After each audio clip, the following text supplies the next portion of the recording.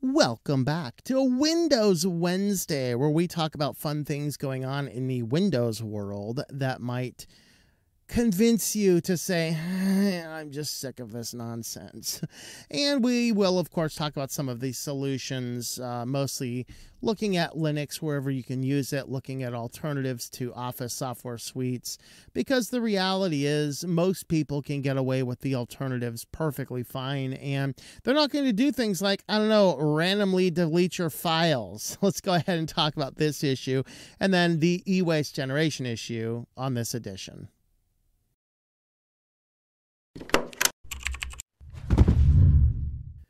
Thanks for checking out this video by Switch to Linux, where we talk about why we should switch to Linux and some other things considered in the FOSS software world. Well, today we did want to talk about two unrelated articles, and I just wasn't sure if I want to do one or the other. So I said, you know what, let's just go ahead and talk about both, because they're both really good articles. They both came out in the last couple of days. And the first one, of course, we're going to talk about Microsoft Word is deleting documents instead of saving them. Whoops. Something got lost in the QA team. Now, to be sure, I think this is partially due to our world, which is progressively going into this cloud-based world, whereby we are assuming everything is based on the clouds.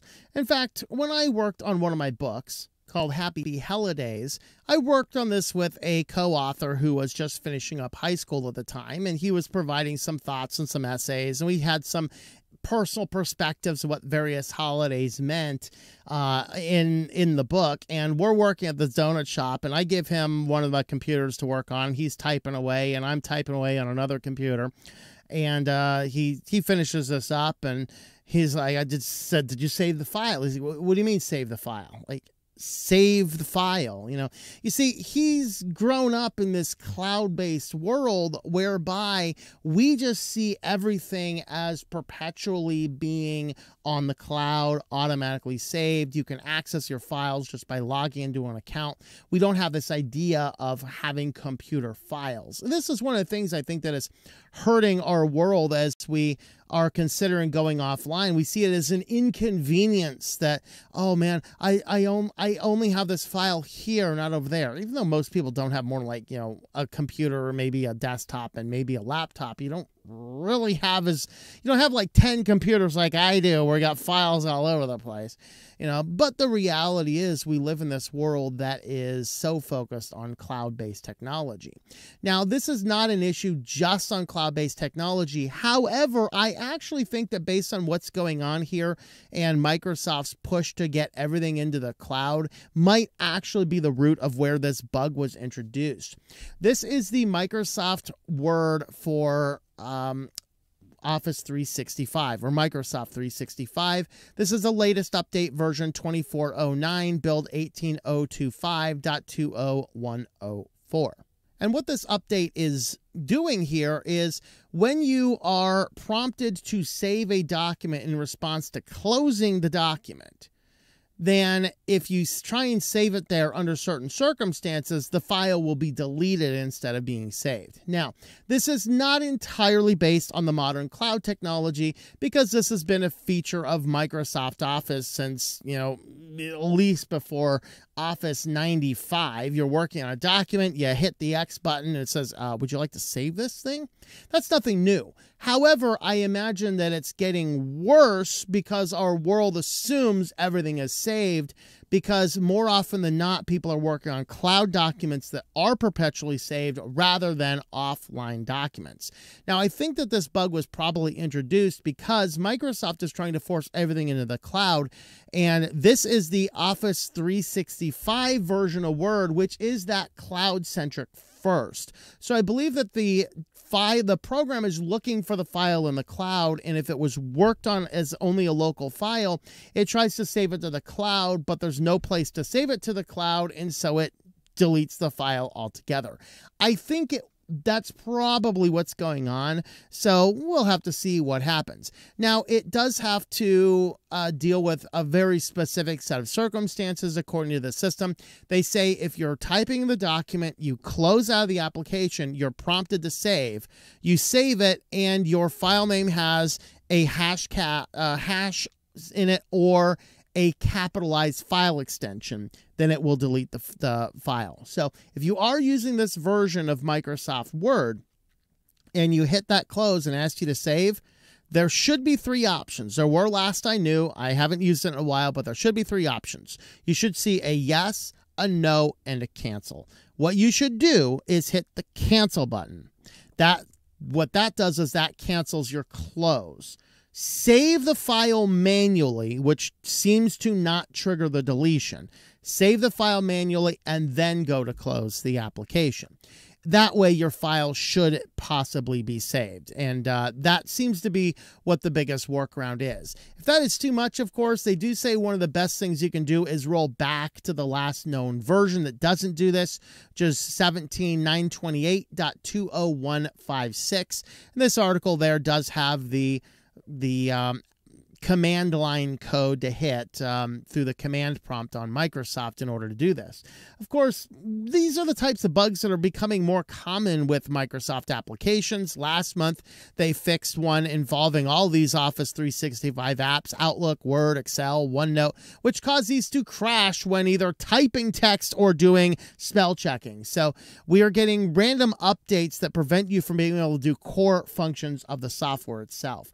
This is why I prefer to use offline applications.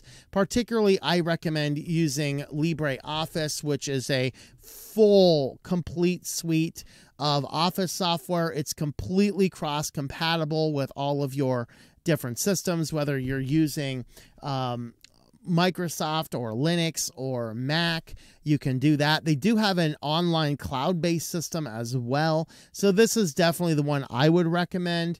And it's going to do everything you can do under Word outside of the top 1% of weird applications. So people are like, well, I have to use Word. Not necessarily. I have followers on my channel that have actually said, no, I don't use Word. They tell us we have to use Word. I use LibreOffice. And that's what he does, and nobody knows the difference. It's very simple, though. You just got to save things in the docx file format and make sure you have the fonts on your computer, which people are going to be expecting if you have Windows. And outside of doing the top 1% of weird and niche things, your system is going to work just fine under this application rather than Office, which of course are trying to push everybody to the regular subscription model, whereas LibreOffice is free and open source software. You can go ahead and use it, and if you really want to pay for your software, they will definitely take donations, and I would recommend that. So this is, of course, what Microsoft is doing. They are accidentally deleting files, and I have a sneaky suspicion this is because they're trying to be this cloud-first approach. That's probably what the root of this happens to be. So just be aware of that if you are using this software application, and I would encourage you, install LibreOffice and play around with it and see if it can't do what you need it to do, because I think it's a far more powerful application anyway, in all honesty. So with that, let's go ahead and change gears to our second one. Microsoft is trying to generate more e-waste again. Of course, they say that they care about the climate and the environment, but they're trying to clamp down on their requirement restrictions for Windows 11 again.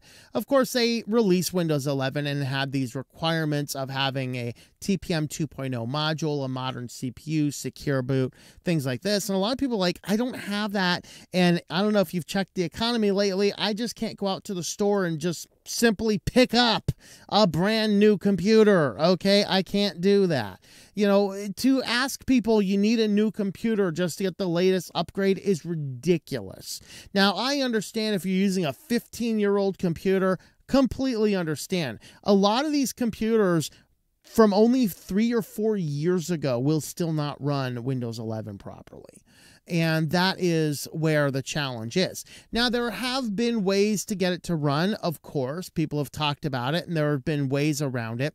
But they're trying to block more of these ways. One of the ways that you were able to run it is running Rufus to create the startup disk for Windows using the Rufus software. It would remove the file which checked all of these requirements and blocked you from installing Windows. So Rufus would get around it. However, that particular change was actually recently patched by Microsoft, forcing more people to buy new hardware when they want to get the latest update to Windows, the 24H2.